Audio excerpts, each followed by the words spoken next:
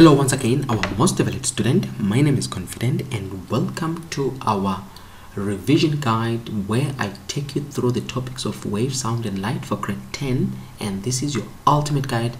Everything you need to know as you prepare for your final exams, be it in June or you're writing in November. So these short lessons are going to guide you through what you need to know on wave, sound and light. So in the previous lesson, which is lesson number 1, we have already covered on pulses, the transverse pulses. So now what we have done is we did the transverse pulse. Now we are looking at transverse waves. So if this is your first time coming into contact with this channel, this is what we've just done in this channel.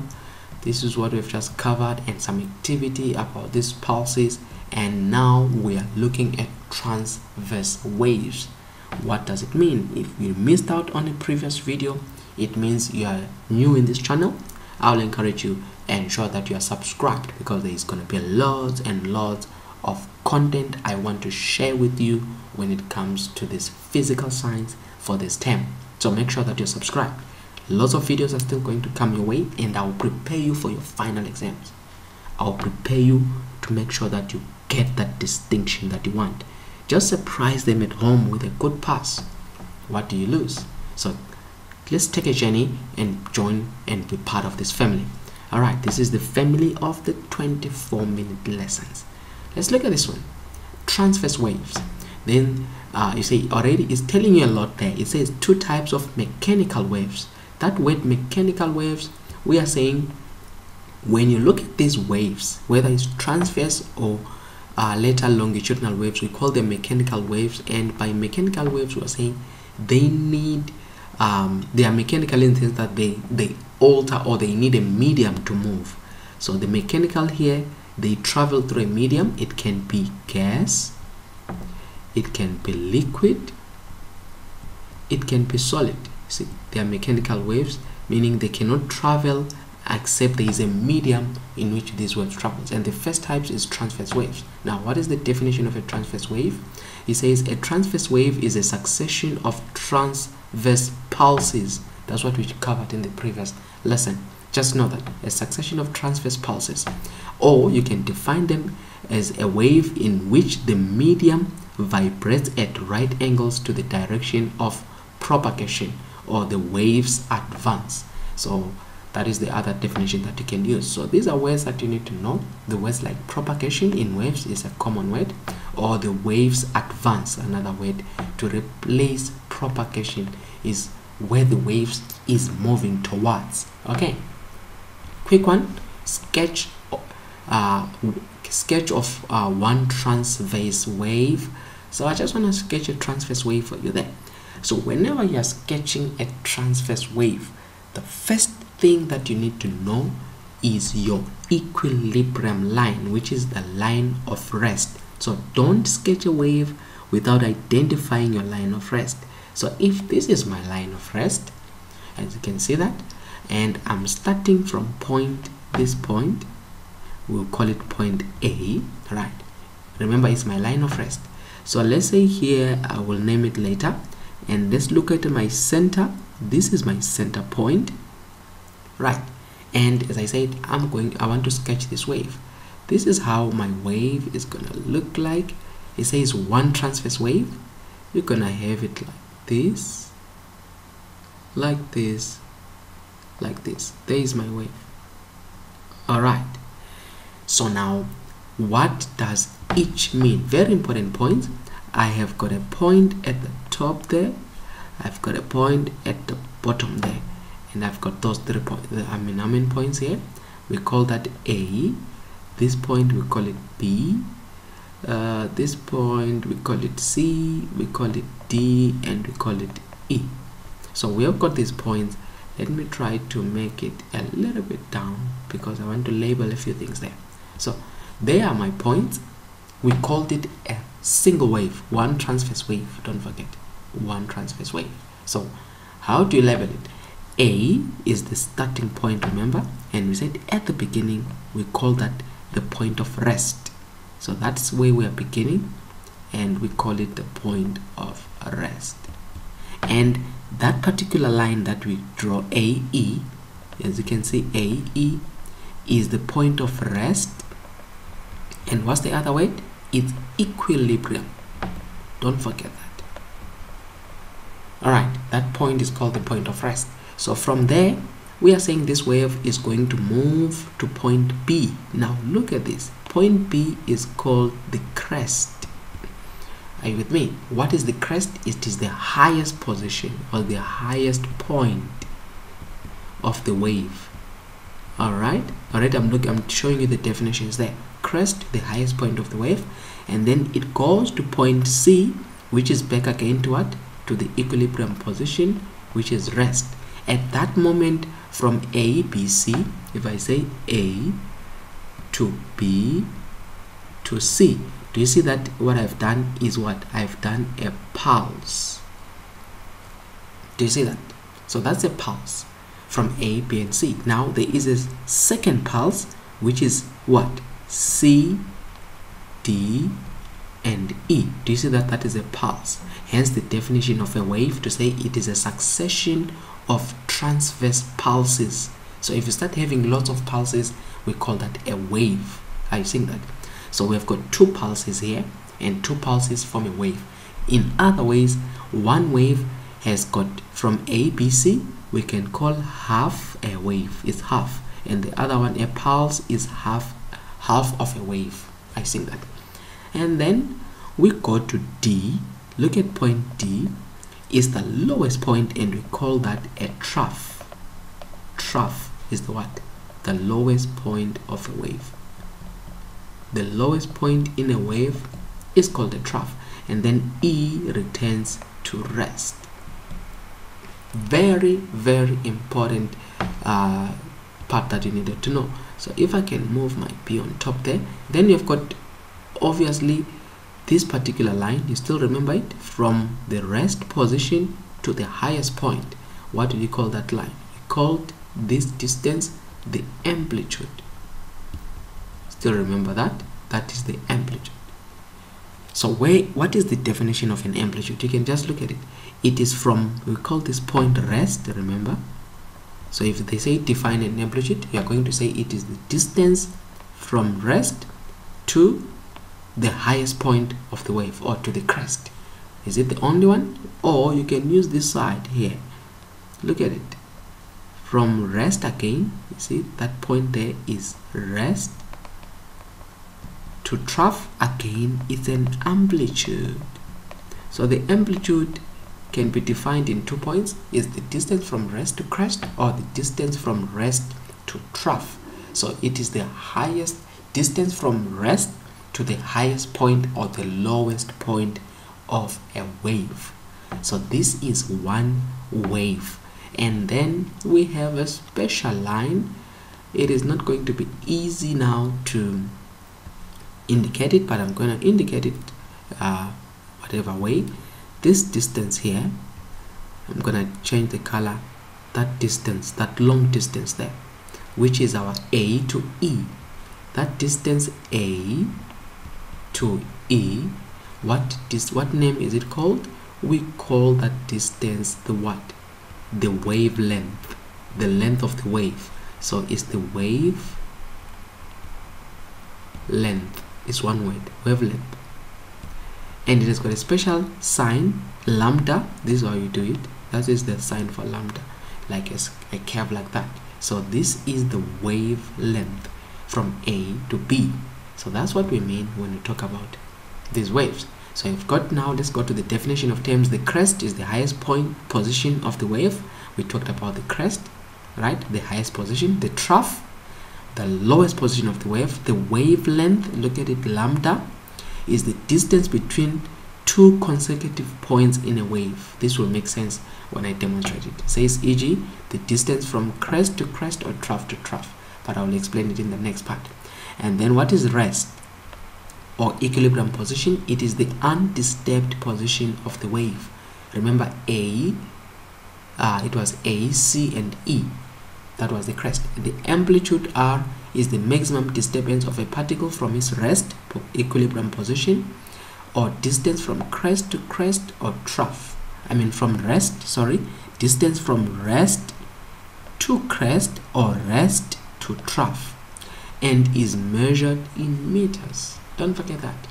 Now I'm going to draw, as we said, a wave is a succession of what? Of pulses. I'm going to draw again another wave here so that you can just appreciate these waves. So I'm going to draw them, but the way I'm going to draw these waves is going to be more than 2 waves. So let's say I've got this division line. I'm gonna have it there. That's my center. I'm just trying to make sure that I draw something a bit uniform. So these are my centers, and then I've got the center of a center, the center of a center, the center of a center, the center of a center. Now look at this. I'm going to come up with a wave here. How is it gonna look? Let's say I'm going to turn there. I want to turn there. Remember, a wave is more like a sine. If you remember these types of those graphs, we call that the sine graph. You know, that is a wave. It's like a sine graph. So that is where I want to be turning. I don't want to turn anything far from this. Now look at this. This is my wave. Turn there. Turn there.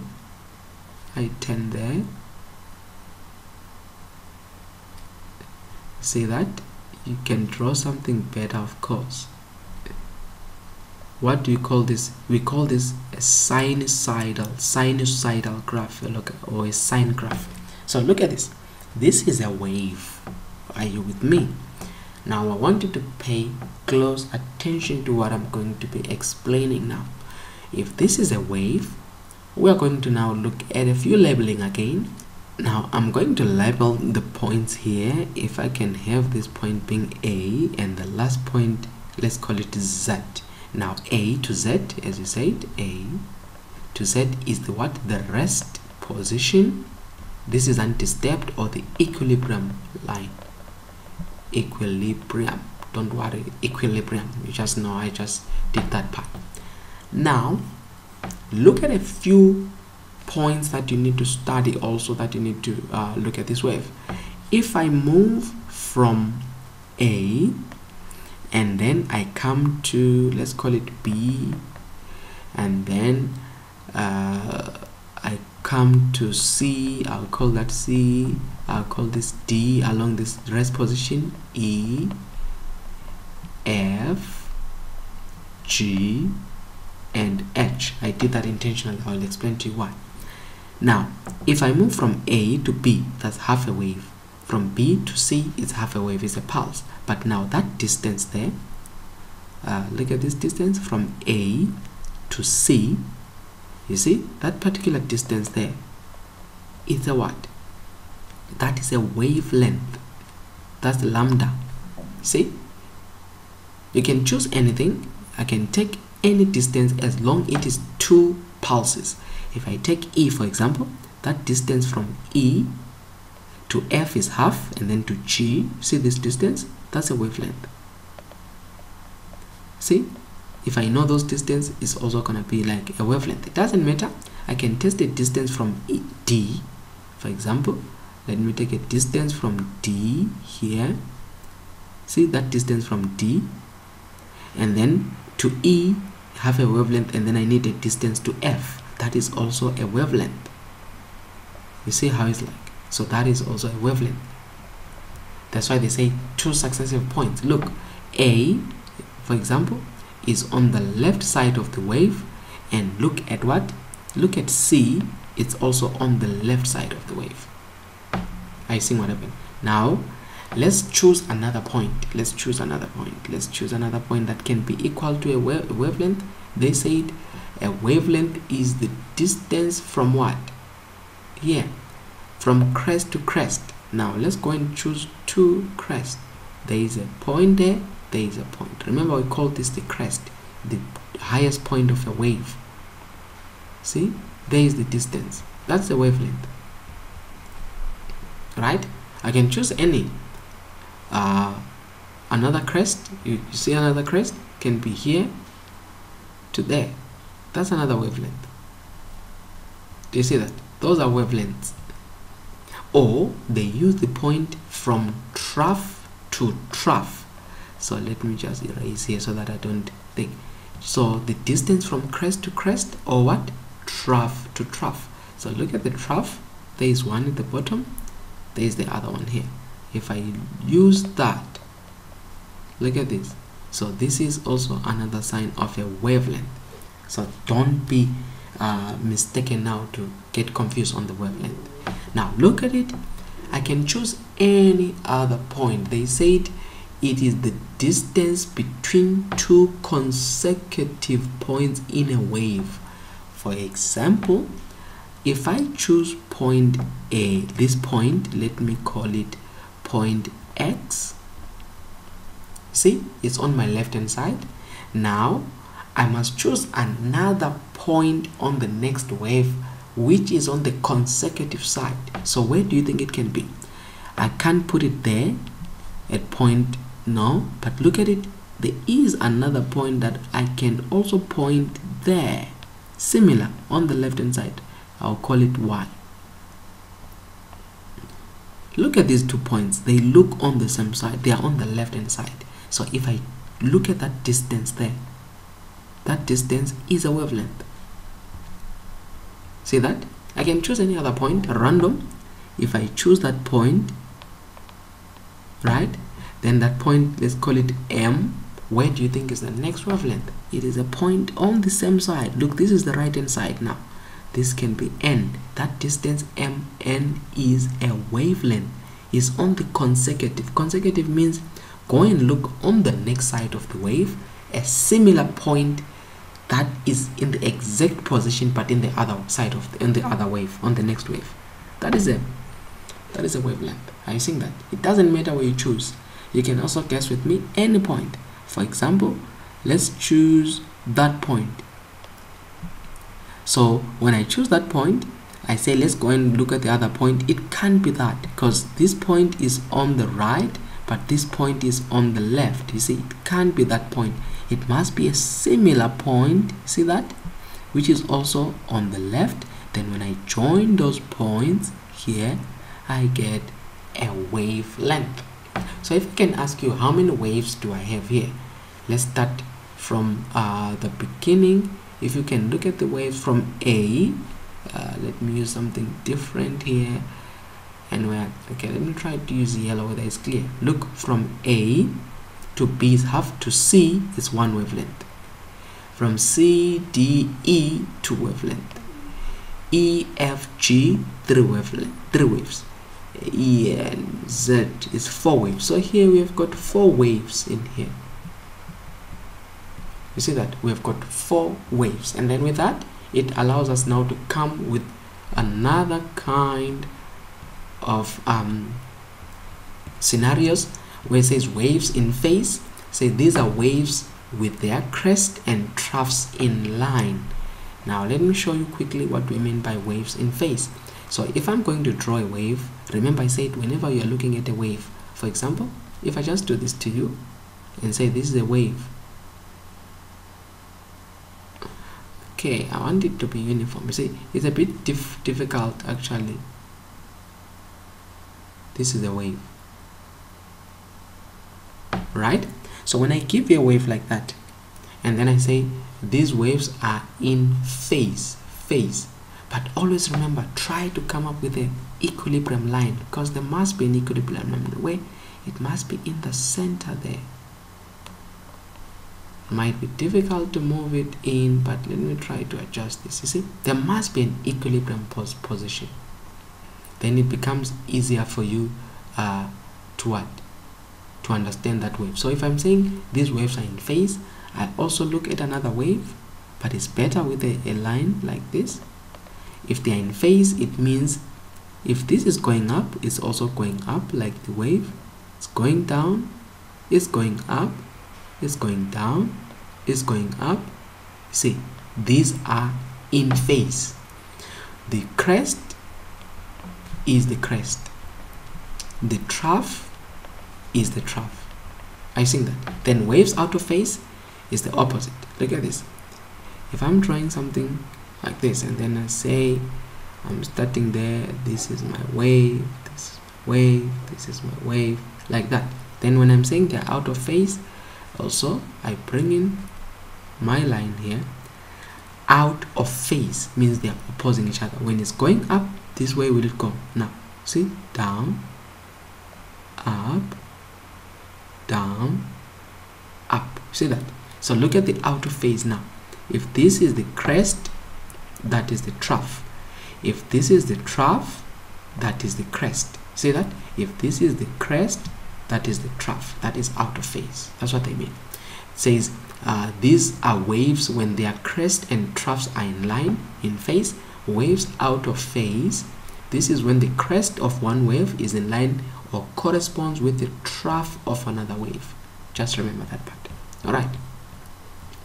And then when it comes back here on this lesson is the pendulum. The pendulum, now is one interesting part here on the part of the wave, but for your grade 10, I think they don't really talk much of the pendulum, but let me just quickly show you without doing much on the pendulum here. What we're meaning is, suppose you have got, you know what is a pendulum? Pendulum is something that is going to be hanging. Let me use a different line here. Something that is hanging down like this. And then when it's hanging down, you have got a kind of something like this. It's a string and a metal ball. So what it's doing is it's moving in kind of a circle like this.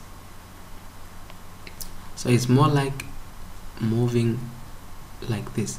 So it's moving this direction and that direction. That's like a pendulum. Are you with me? So if I can call this point here, let's call it A, and then we go to B, and then we go to C. You see? So now when we talk of that, there is this word, the amplitude. So what is the amplitude now? You're going to move from A, you see, to the highest point. The highest point is what? Is B. So A is called rest already. This is rest when the pendulum is not moving. So when you are going to draw a graph, you'll be having it like this. Just want to show you on this pendulum. So you have got point A here, which is rest. Now we go to point B. I'll mark point B here, and point B is the highest point. Remember, when it's moving, it's swinging, so it will swing to the highest point. So this will be like this. That's the highest point. That's your point B. Then after point B, it goes back to point A, to the rest. So it's back there to point A. So it's like this. See how a pendulum does? And then from point A, it goes to point C. Now C is the highest point, but on the other side. So we're going to mark point C as the highest point. That's why it's on the other side, hence it's at the bottom. And then from point C, it goes back to point A. So you've got another point here, returning it to point A. So this is C, then it returns to point A, and then returns to point A. Now you have done one wave. So it's from A to B, B to A to C, and back to A. So look at it, it's one wave. Now from A to B, look at the distance. We call that the amplitude. So A to B becomes your amplitude, and then the vibration cycle here is from A to B to A to C to A. And then the frequency, okay, not the frequency, before that, the period. The period is about time. What is the period? We'll define it as the time taken for one vibration cycle. Just to do this vibration cycle, to do this from A, B, C, A, B, A, C, D, this distance, remember we called it the wavelength. So the time taken to complete this vibration cycle, or the wavelength here, is called the period. It's measured in seconds. And then the frequency is the number of these vibrations in 1 second. So if you measure these vibrations, maybe there are 5 vibrations in 1 second, that is called the frequency. But we're going to deal with that. Now let's look at the definition of terms in this part. Just going to be ending up soon. Definition of terms. The first one is called the period. It is the time taken for one full wavelength to pass a given point. Period is measured in seconds. You need to know this definition. You need to master it. If they ask it, you need to give it as is. You don't have an option. You need to cram it if it takes you to cram it. It is the time. Period, T for time. Time taken for a one full wavelength to pass a given point. But frequency is the number of these vibrations, or the number of wavelengths in 1 second. Number of vibrations passing a given point in 1 second. Now, if there are 5 vibrations per second, that's frequency. And frequency, you measure it in hertz. Now, relationship between what? Frequency and period, you need to know that. Look at this. It says frequency is inversely proportional to period and vice versa. Meaning, frequency is equal to 1 over T. It's a very important equation. Or period T is equal to 1 over F. Why? Because frequency is inversely proportional. So which means when frequency increases, as you can see here, it means period will decrease. Or when period increases, frequency will decrease. Inversely means when one goes up, the other one goes down. Then lastly, the wave speed. It says distance. What is the wave speed of the wave? Which is denoted by letter V, is the distance traveled by a point on a wave in meters in a certain time in seconds. So speed of wave, just like any speed is distance over time, remember. So the speed of wave is the distance traveled by a point on a wave in meters in a certain time period. Now wave speed are affected by the type of the material. So what impacts the wave speed, or what affects it? The type of the material. Remember, we called it the medium. And the medium, we said there are 3 types: the gas, the liquid, and the solid. And then the density of the material will affect the speed of the wave as well as the temperature. And then wave speed is not, remember this, wave speed is not affected by wavelength. We're going to talk about that. Now, 2 formula for wave speed. What did we say? We said in general, speed is distance over time. But now this distance, we say it is the wavelength. Over time is the period. See? So speed here is distance over period. But now you remember we said F is equal to 1 over T. So which means here I can say speed, right, is equal to distance, which is wavelength, and then period is 1 over T. See, that's what I'm having. So speed here is equal to wavelength, but 1 over T is that F. You see, you can put F there where there is 1 over T. Wavelength times F. So that's what we have. But we told speed, we say it is called V. That's the formula now. V is lambda F. But sometimes I like it to say V is F lambda. You know, it doesn't matter. Lambda times F. Remember, F lambda, it means there is a times in between. Or there, it's F times lambda, means frequency times wavelength. That's the formula for finding the speed of the wave. Are you with me? All right. Now, wave speed can therefore be defined as the product you're multiplying by frequency and the wavelength of a wave. Now, you can see what follows next is the activity. And this particular activity, I'm not going to cover it now. I want you to join me in the next lesson. Do it now. I'm going to project it here. It says this lesson is trying to find the effect of a wavelength on the wave speed. So you do this lesson, calculate the wave speed for now, then we're going to analyze it in the next part. So do for me, you have got the medium, you have the wavelength and the frequency. Remember, the wave speed formula is V is equal to frequency times wavelength. Can you find the answers here? All right, and then after that we're going to look at the conclusion. What does it mean? So the part of this, these are the questions they will ask you. As the wavelength of a wave in a uniform medium increases, its speed will what?